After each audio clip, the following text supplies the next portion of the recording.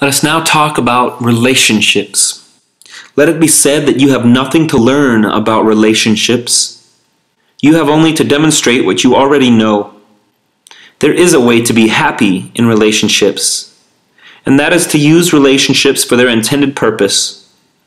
Relationships are constantly challenging, constantly calling you to create, express, and experience higher and higher aspects of yourself, grander and grander visions of yourself, even more magnificent versions of yourself.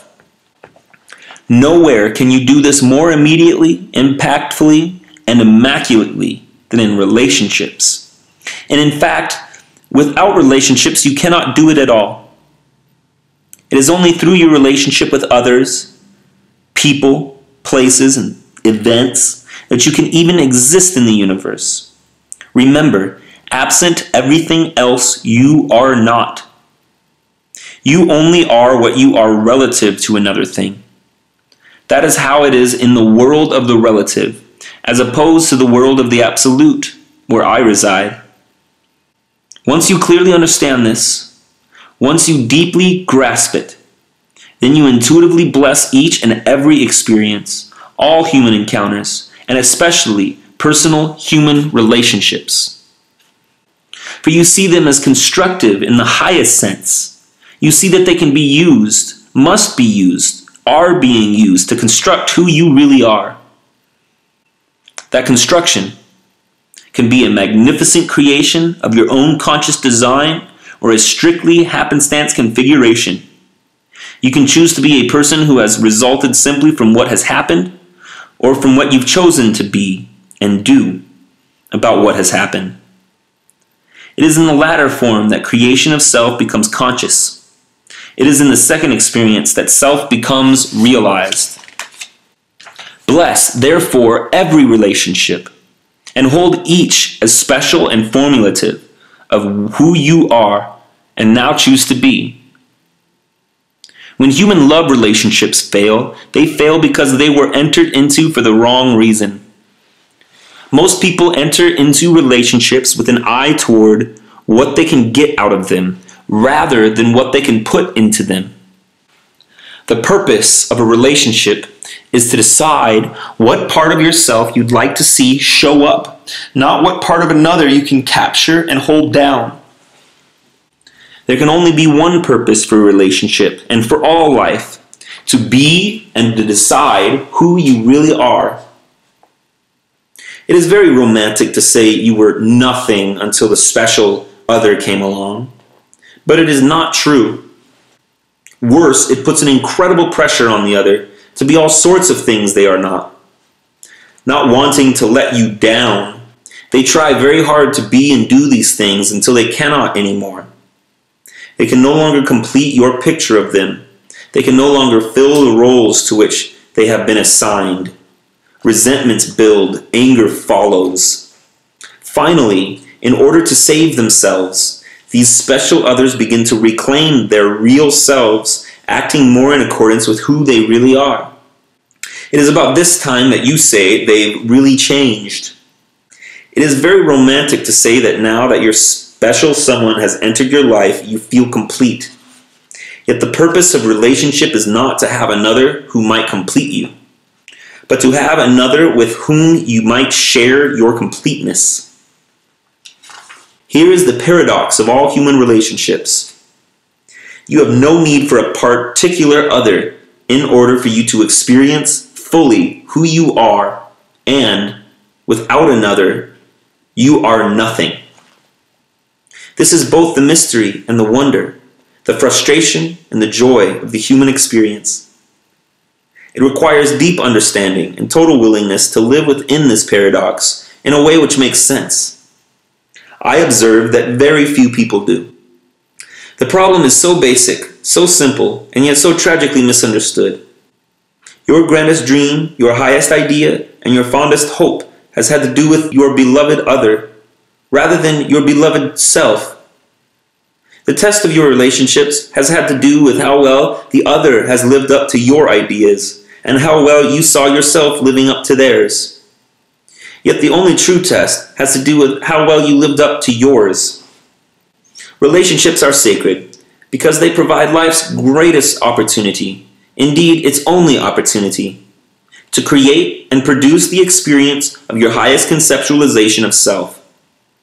Relationships fail when you see them as life's grandest opportunity to create and produce the experience of your highest conceptualization of another. Let each person in relationship worry about self. What self is being, doing, and having? What self is wanting, asking, and giving? What self is seeking, creating, and experiencing? And all relationships would magnificently serve their purpose and their participants. Let each person in relationship worry not about the other, but only about self. This seems a strange teaching, for you have been told that in the highest forms of relationship, one worries only about the other. Yet I tell you this, your focus upon the other, your obsession with the other, is what causes relationships to fail. What is the other being? What is the other doing? What is the other having? What is the other saying, wanting, demanding? What is the other thinking, expecting, planning? The master understands that it doesn't matter what the other is being, doing, having, saying, wanting, demanding. It doesn't matter what the other is thinking, expecting, planning. It only matters what you are being in relationship to that. The most loving person is a person who is self-centered.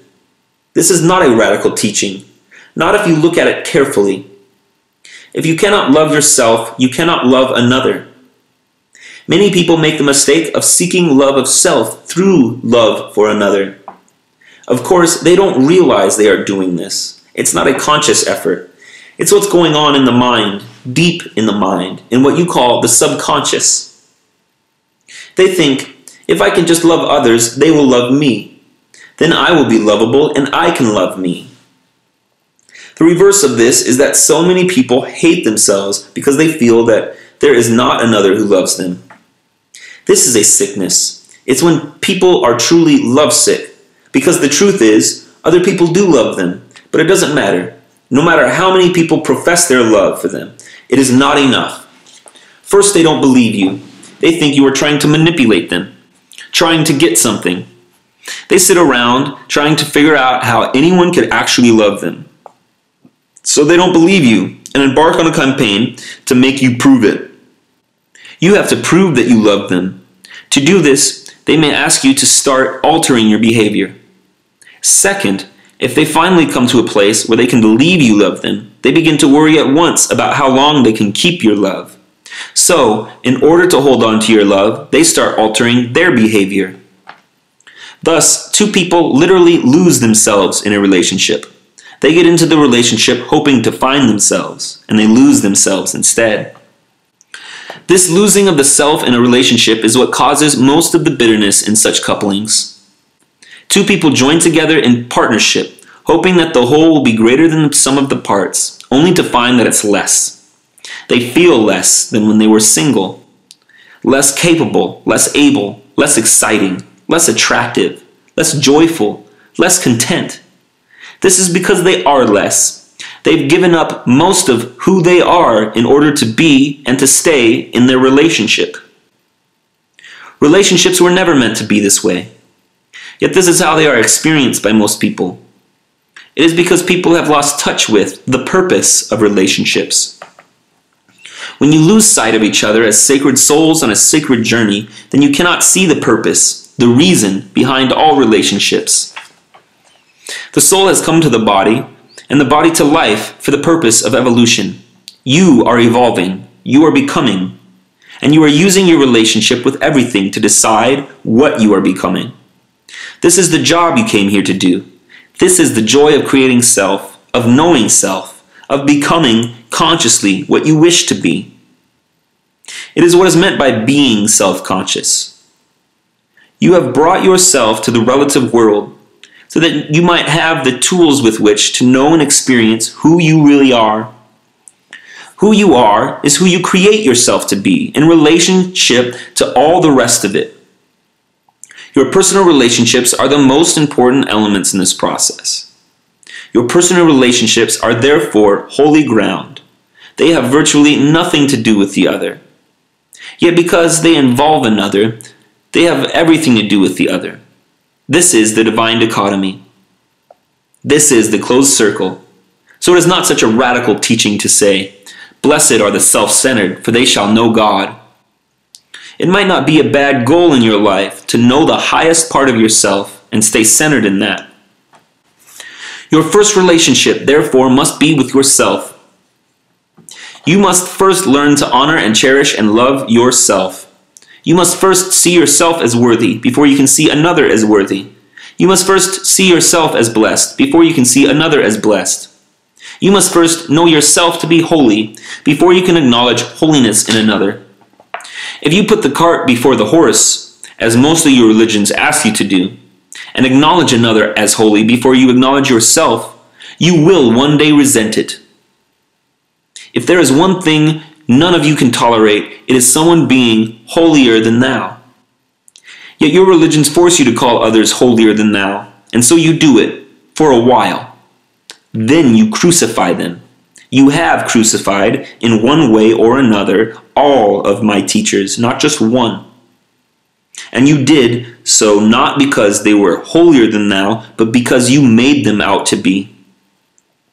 My teachers have all come with the same message, not "I am holier than thou," but "You are as holy as I am." This is the message you have not been able to hear. This is the truth you have not been able to accept. And that is why you can never truly, purely fall in love with another. You have never truly, purely fallen in love with yourself. And so I tell you this, be now and forevermore centered upon yourself. Look to see what you are being, doing, and having in any given moment. Not what's going on with another. It is not in the action of another, but in your reaction that your salvation will be found.